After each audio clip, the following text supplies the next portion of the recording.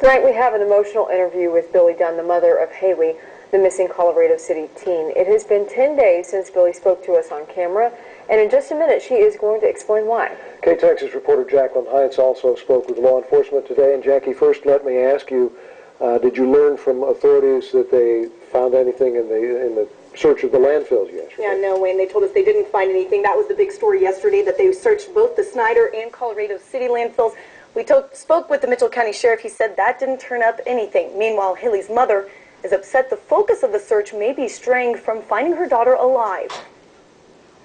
I want people to know that as long as I can believe she's alive, I'm going to believe that, and I want people looking for a living, breathing Hailey. Billie Dunn says the rumors are beginning to get to her, especially the finger-pointing going on about her former live-in boyfriend, Shawn Adkins. I feel like there's too much focus on him. She believes when police have been asking for people to come forward with information about Hailey, their comments were directed towards Shawn. I know Shawn, he had quit talking to him after all the intense interrogations, but I believe they did have to go make some more statements. This week, for the first time, Billie Dunn went to her daughter's school and took time visiting with searchers as she works to keep the focus on Hailey.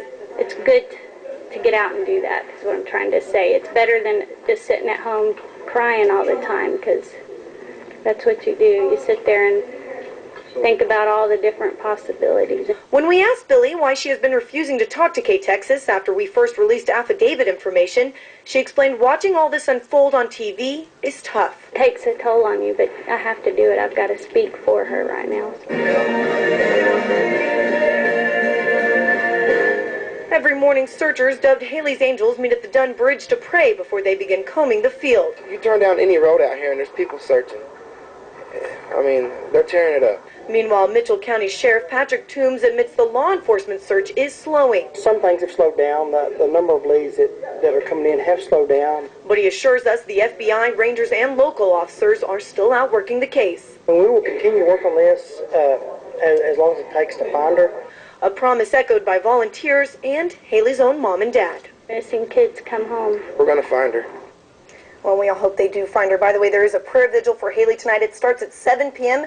at the Colorado City First Baptist Church. We have a crew down in Colorado City right now, and we'll have more on that story coming on KTexas News at 10. There really is, though, growing desperation in their faces. Growing desperation, yeah. Yeah.